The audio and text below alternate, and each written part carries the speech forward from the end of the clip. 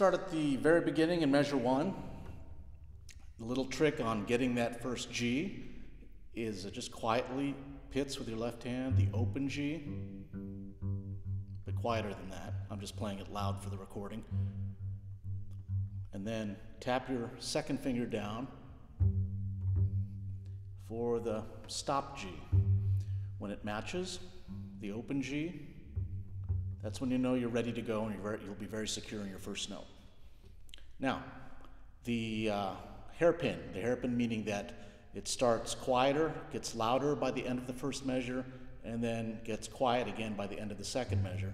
The trick to doing that is to use a shorter amount of bow on the first 3 eighth notes. Don't use very much bow at all, conserve it. And then on that D sharp, play it long, not long sounding, but just use a long amount of bow. So notice I used a lot of bow length on the D sharp, but I still kept it short sounding. Same thing on the E natural and D sharp and E natural to follow. And then really a lot of long bow length, but still make it sound short on the B sharp, and so forth. And then after that, you start really conserving your bow, not using very much at all as you go towards the end of the second measure. Less bow and really a lot of pianissimo, and you do that with very little bow.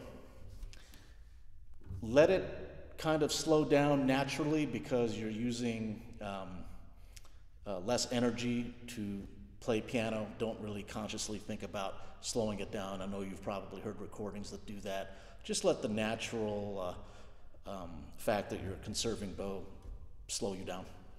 Okay, starting on the allegro, take that sotto voce very seriously. The stroke, as little bow as possible, closer to the middle of the bow if you can. Do not do it here. If that's where you're used to playing, and for a lot of bass players that's where we're used to playing, you don't want to do it there. Farther out, wherever you can. The farther out, the better. And when you play, just kiss the string. I don't want you to press it all or put any arm weight in there.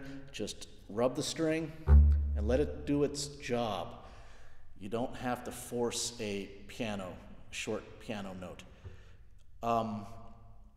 So keep it short and light. A good visualization is think about a snare drum player, if you've ever played snare drum, and then try to play that snare drum really, really soft. It's hard to do, but also there's a certain rhythmic propulsion to it. So not only do you have to be soft, you have to have a rhythmic propulsion. Okay. And that figure just kind of repeats itself. If you use the bowings that I give you and the fingerings that I give you, it works really well. Those of you that may be wondering why I'm saying use an open A string, I do that because it minimizes the amount of string crossings. When you have string crossings on a bass in pianissimo, they're very hard to do pianissimo or piano because it takes a lot of energy to cross strings on the bass.